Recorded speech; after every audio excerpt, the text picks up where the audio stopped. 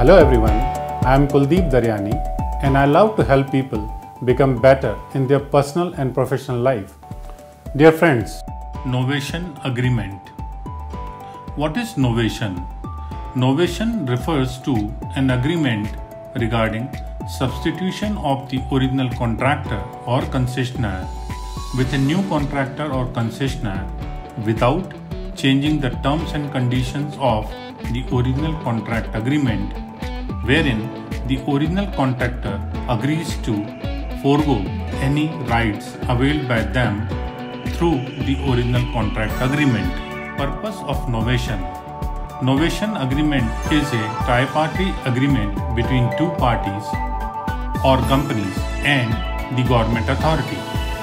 In this agreement, there is a replacement of existing company by another newcomer on a contract, wherein all liabilities and assets are transferred in the name of the new company with effect from the start day of the contract, irrespective of the date of novation agreement.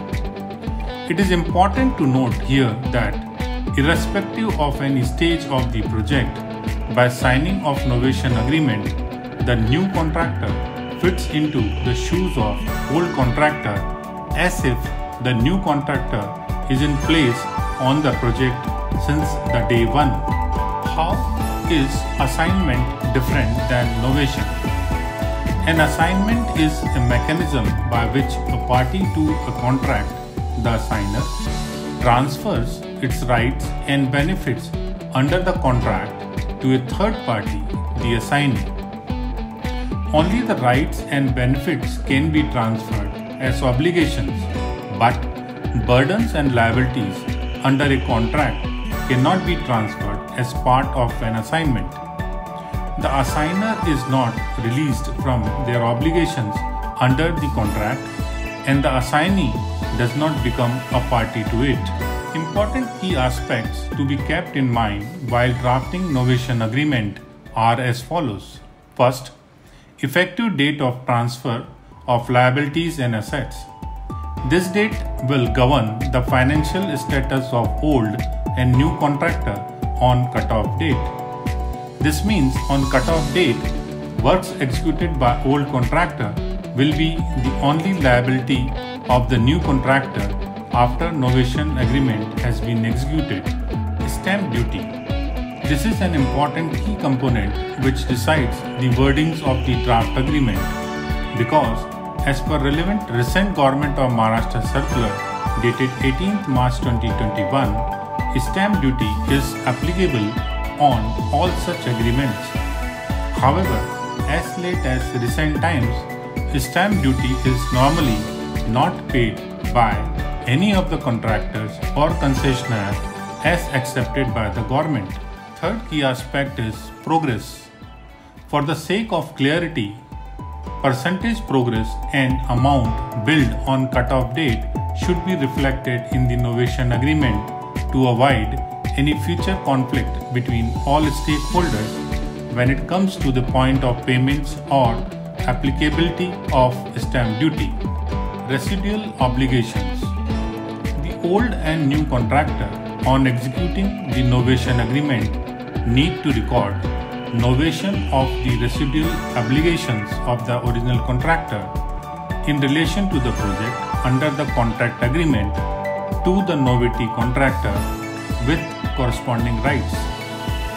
The government authority shall consent to the novation by the original contractor to the novity contractor of all the residual obligations of the original contractor with corresponding rights to receive residual payments during construction period, whether accrued and due but unpaid, and that which shall accrue in the balance construction period also. Same applies to annuity payments, O&M payments and interest on balance completion cost, and any other revenue or receipt as defined under contract agreement, and for substitution of novity contractor in place of original contractor in all project agreements and other deeds, documents and writing in relation to the project.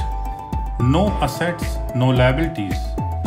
As on the effective date or cutoff date, the companies agree that there are no assets, that is future receivables, and or liabilities, that is amount payable in relation to the construction of the project, on the books of the original contractor in relation to the project.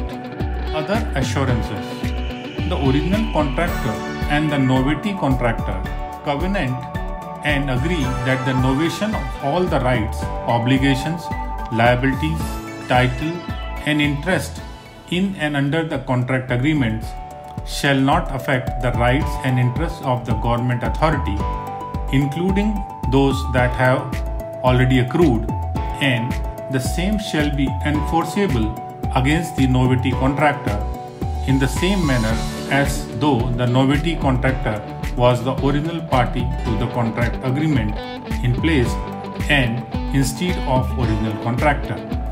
In the following videos, we will elaborate more details on other aspects of contract administration. For more details, please visit our website, Daryanis Engineers and Associates Private Limited.